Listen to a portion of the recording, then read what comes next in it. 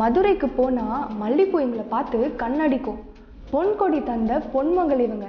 அந்த அளவுக்கு ஒரு அழகான நடிகை உள்ளதா இருக்காங்க. வாங்க போய் பார்க்கலாம்.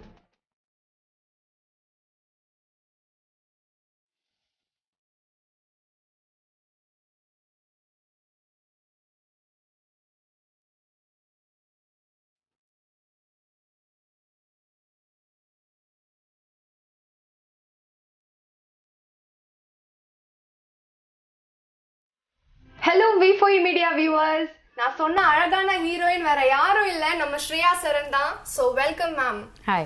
Happy to watch you back in Tamil cinema. Thank you. Naragasooran is releasing in a week or two. So how did that role happen? Well, I was going through many scripts and I came across this one. I'd seen Karthik's film before, so I trusted in him and he's a wonderful filmmaker. I heard him out. I heard the script for 5 hours. It was some long, detailed script narration, and I love script narrations. I love script readings. I love to go through my dialogues and my scripts. So it was really nice. I really enjoyed it. I fell in love with the script in literally in first 10 minutes, and I was sold. And I'm glad I'm part of the film because I saw the film and it's amazing. It's a fantastic film. We are eagerly looking forward to the film because the trailer seems to be so amazing, so intense. How is it working with Arvind Swamy sir? He's very simple, down-to-earth guy, a lot of fun. He's extremely intelligent. He knows a lot about cinema. So you can just talk about anything with him, like about diving and about films, and also he's come from such a rich background with cinema. Look at the films he's done. The characters he's played, and he's like part of our lives, in a way. We all have, I've grown up watching his films, It was, and to be doing a film with him, it was quite a beautiful experience. I like the way he puts his inputs, and he loves writing, so there's a lot of in-depth understanding of the script that he has. It was a great learning experience to work with him. The best part of team Naragasooran? It was a very young, fun, happy team. Everyone really wanting to work hard and trying their best to give their best, and everyone really excited about the film, and there was a lot of positivity around the film. Everyone was really excited to be on set, and which is brilliant because that reflects on film. And apart from that, a cameraman has captured Ooty in a very beautiful way. The mist and the light and the evenings and the mornings and the rain, it's very magical. You're kind of 5 minutes into the film and you are in a different world, and that's what we wanted to achieve, and thanks to our cameraman. The background score is fantastic, and it's just everyone's come together to make a very wonderful film. சில மனிதர்கள். If not an artist, what would Shriya Saran be? If not an artist, I would be a dancer, a Kathak dancer. Wow. I love performing on stage. Every time I'm on stage, I feel kind of a connection with some, some power, some form of light. Well, it's kind of a meditation for me. It's kind of, it's something that makes me really, really happy. So if not an actor, I would be a dancer. Which I feel every art form is connected. Everything is an extension of another. And dance has taught me a lot that I use in acting. Kathak teaches you how to use your eyes as a main performing artist. You use a lot of your eyes, you lose a lot of your expressions, but Kathak is also very fluid, it's very simple. It's literally it means telling a story, Katha Kehna. So you tell a lot of storytelling, and especially Indian classical dance form. So if you're doing, if you're telling a story, you play all the characters, mostly. Yeah. So you kind of learn how to switch from one character to another in a very beautiful, fluid way. You're a mother, and then suddenly you're a baby Krishna, and then, it's you turn around, you take one twirl, and you're sudden transformation. Yeah. Okay. So that is something that helped me a lot in acting. During your struggle days, like what motivated you, or who was the motivation behind you? I just wanted to be someone. To be honest, I got into acting very easily. I didn't really struggle to be here. I didn't really struggle to get good films. I was just lucky. But I think my real struggle is like now, because it's constantly trying to break your image, trying to do different films, trying to reach out to different directors, and trying to, change the genre from one to another. Get away from those 5 songs in one scene kind of cinema, which I've been part of, and I'm very proud of that I've done that. And like, because it taught me a lot. It was really hard to do that as well. But I want to grow and evolve and do different roles in different films. And it's constantly trying to create and recreate your image, and reaching out and saying out that you want to do different films. So for me, it's and for every actor, after every film is a struggle. It's constantly wanting to get new films, constantly wanting to read different stories. And if you ask me, the most insecure time we actors are is actually not before we're starting a film, or not when we're doing a film, and not before the film is going to be released, but that actually between two films, because you don't know what next is going to be. Yeah. It's like because when you're shooting, your whole day is like in a structure, but when you're not, it's like you don't know what's going to be next. You're reading scripts, you're listening to them, and so for every actor, it's a combination of all of that to get into a good role and getting out of the role and trying to find another role. It's just juggling with different characters and all of that. But I remember one thing that I always wanted to do, give my best, and I was always a very sincere kid. So that's something that kind of got So me I to guess here. your sincerity has brought you all this way along. Yeah, I've had my ups and downs. I've had my successes and I've had my failures. But I've never stopped working hard. Who's the biggest support system in your family? My mom, she always supports me. She's always held my hand. Always been very, very protective. Also, I come from a very protective, simple family. I'm from a very small town. I was born in Haridwar, in the foothills of Himalaya. So I had a very innocent childhood. Like, I remember growing up, you could just run and go in the jungle and go trekking on the mountain and take your cycle and cycle around. And if you wanted to have a cup of coffee, you didn't go to a restaurant or a cafe, but you go to your neighbor's aunt and she'll make you tea. And you always had one aunt who made chicken sandwich, and one aunt who made like nice paranthas, and then there'll be one aunt who will make like nice dosas for you.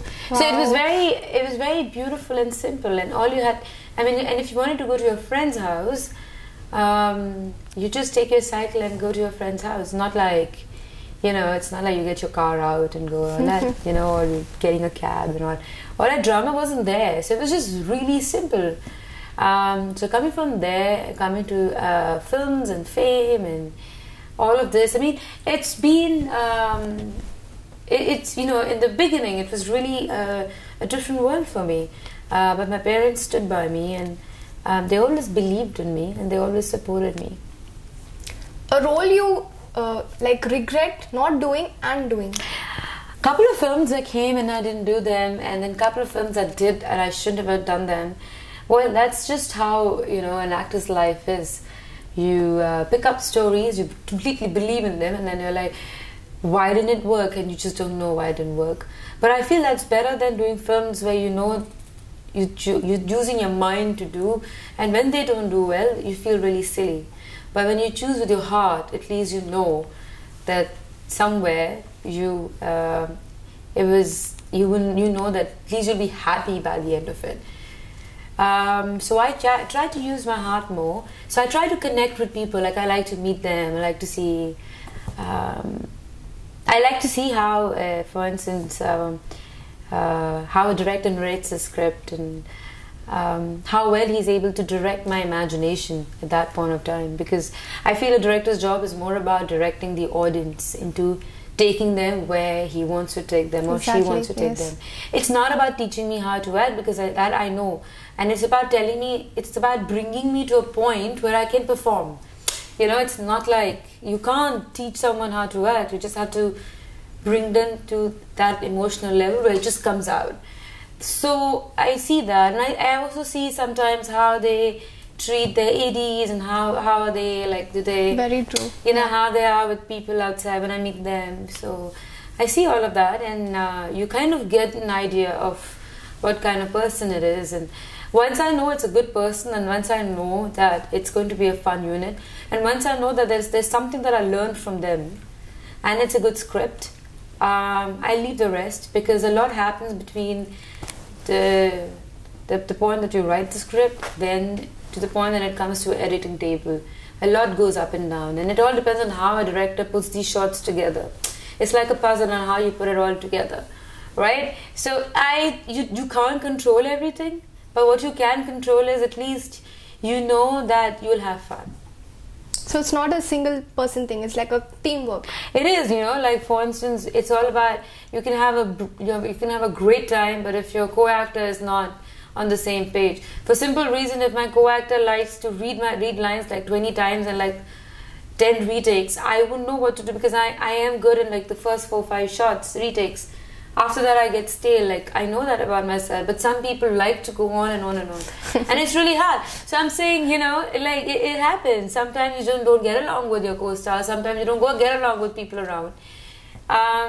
Fortunately, I've always been really good with my co-actors. I've been blessed with some really good co-actors to work with. But sometimes, you know, something always goes wrong. But as long as you learn something, you know, you had a really interesting cameraman, a really interesting art director, and as long as you learn something, maybe it was a great style of telling a story, something, you know, something that, or you make relationships for life, you know.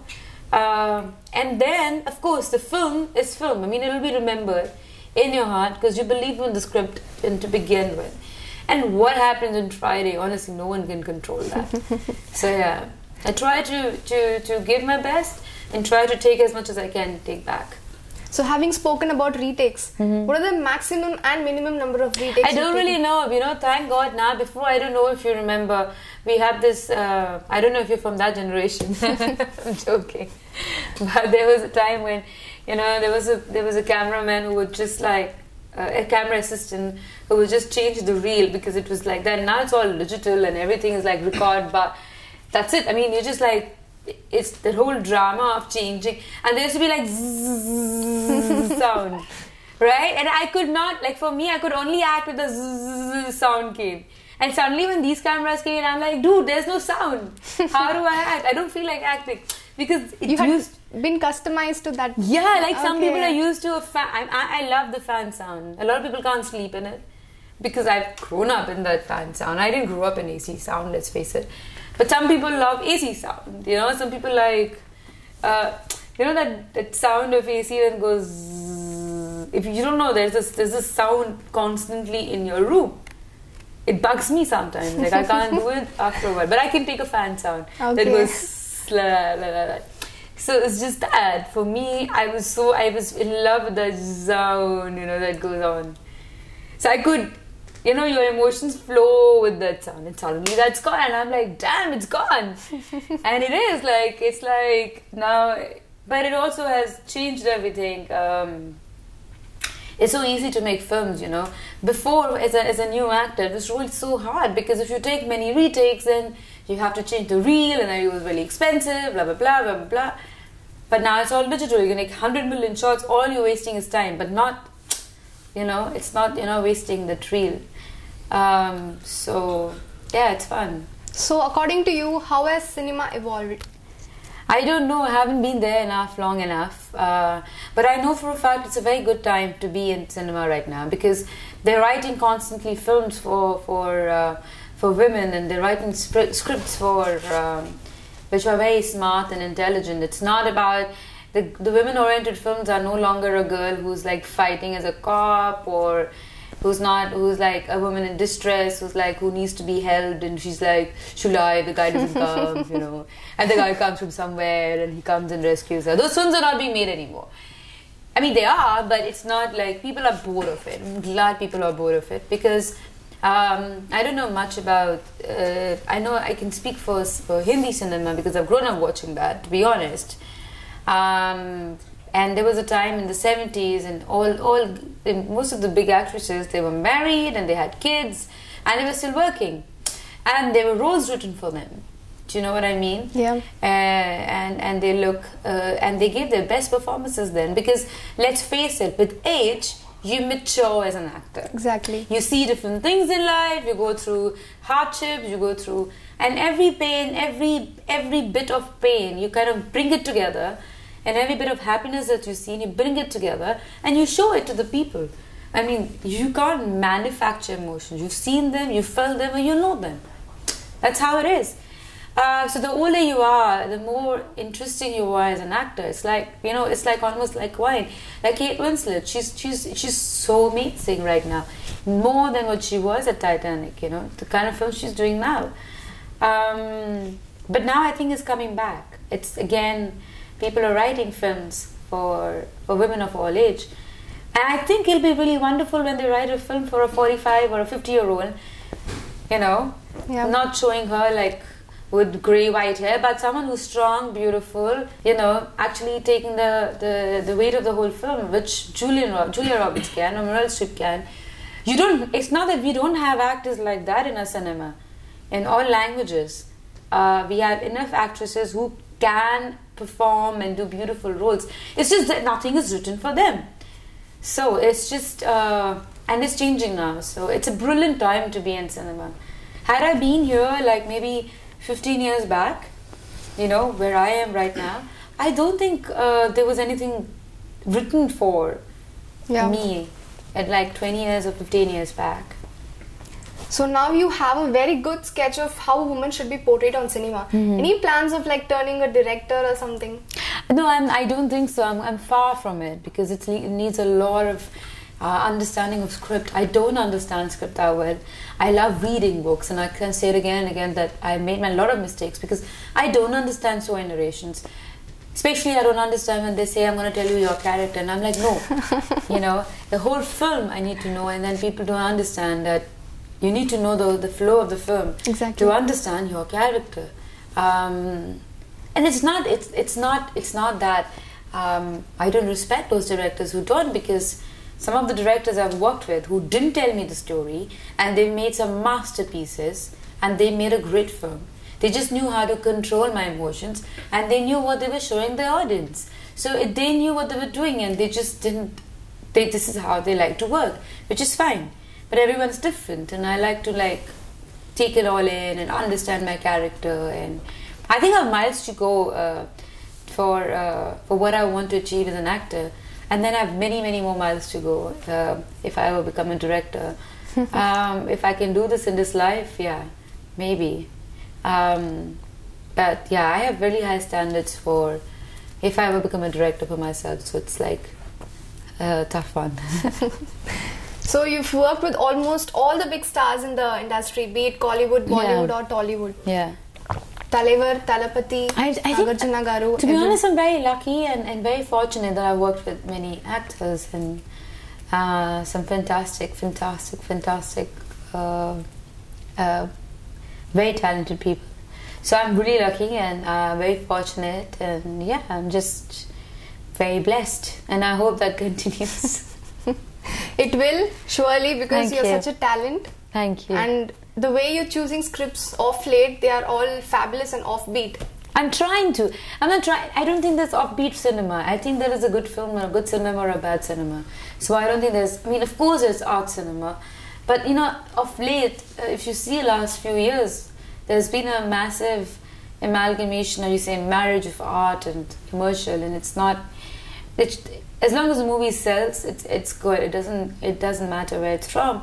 The genres are kind of merging, and that's really interesting. Because that means the writers are not putting themselves in one genre, which is very refreshing. But yes, I'm trying my best to do different films. So, I did Midnight Children, and after that I was like,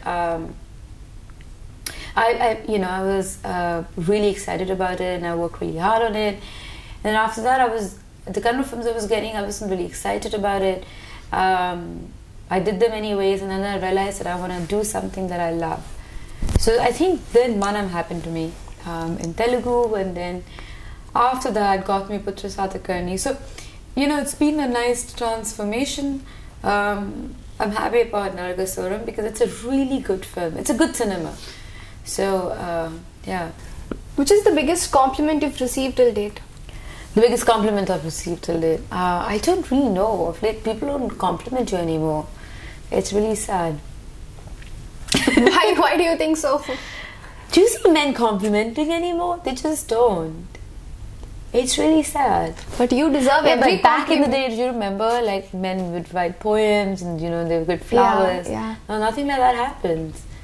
Men just say, hey, you look cool, you look hot. And I'm like, shut up. Like, find better words to describe me.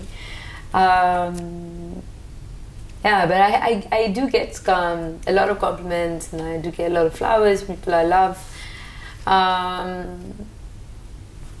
One of the best compliments I received was for an actor to receive is when the director says that either they say that they wrote the part thinking you in mind, or they say that you fit the role completely. And I think there's nothing more flattering than that, because that means that you're.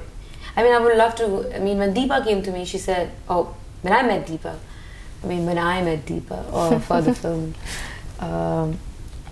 she said that I see you as this part, and I said, but Deepa, I don't see myself as Parvati, but I want to be Parvati. But help me. She said, you help yourself. So I worked really hard. I went to the slums and worked, and I wrote about every character I met, and I used to write emails to Deepa. And at some point, I remember I wrote her an email, and she said, "That's it, you're done." Wow. Yeah, yeah, you're done. And so it was one of those moments where you realize that you can work hard on yourself and be anything you want to. If you really want to from your heart and soul. So that's when I wanted to kind of experiment and be different characters. However, as an actor, when you meet a director, and even if you don't believe in it, and when the director says that I see you as this, it's very flattering. A character close to your heart? Surprisingly, Parvati is. My character from Manam, Vashishti Devi from Gautami Putra Satakarni.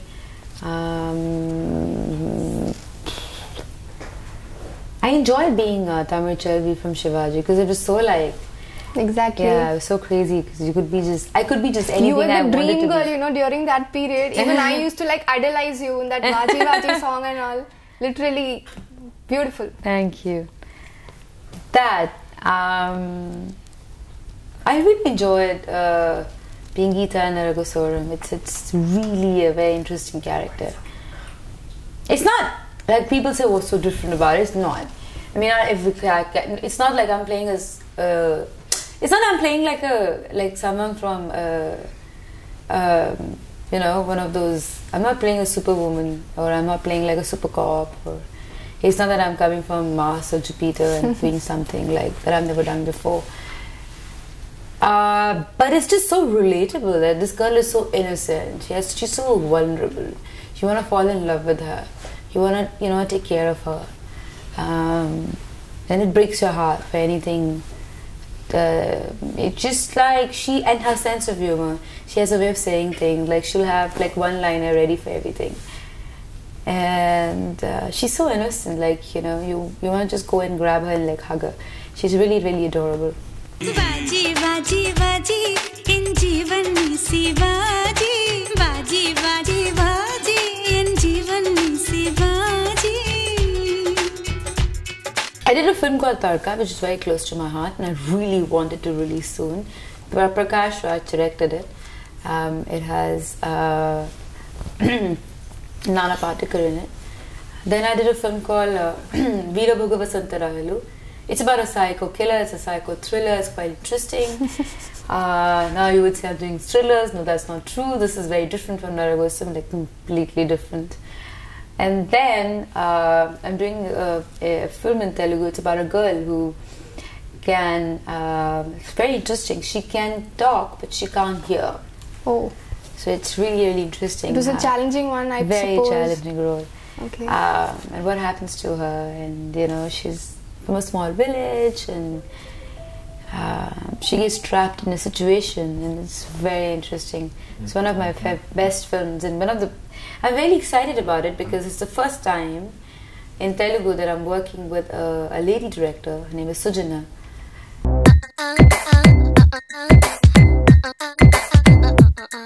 Hey, excuse me, Mr. Kandasamy. Hey, excuse me, Mr. Kandasamy. Or a coffee, curry bone, come with me. Hot, cold, Why should everybody watch Naragasooran? Well, it's a story told from the heart. It's a lot of love. It's a lot of soul. I love the climax of the film. It'll make you ask questions you never thought of. Some really good looking actors in it. It has a great storyline. It has a wonderful script. It's a movie that will stay in your heart forever. So please go watch the movie, and please watch it in a theatre. Don't support piracy. Enjoy life as much as you can. Don't take stress. Don't manage stress. Give it out. Release it. Smile a lot. Laugh a lot. And go watch my movie, Naragasooran. Thank you so much, ma'am. The way she told it in such a cute manner, you must definitely watch Naragasooran in theatres. It's releasing hardly in a week or two. So all the very best for your future endeavours, ma'am. Thank you.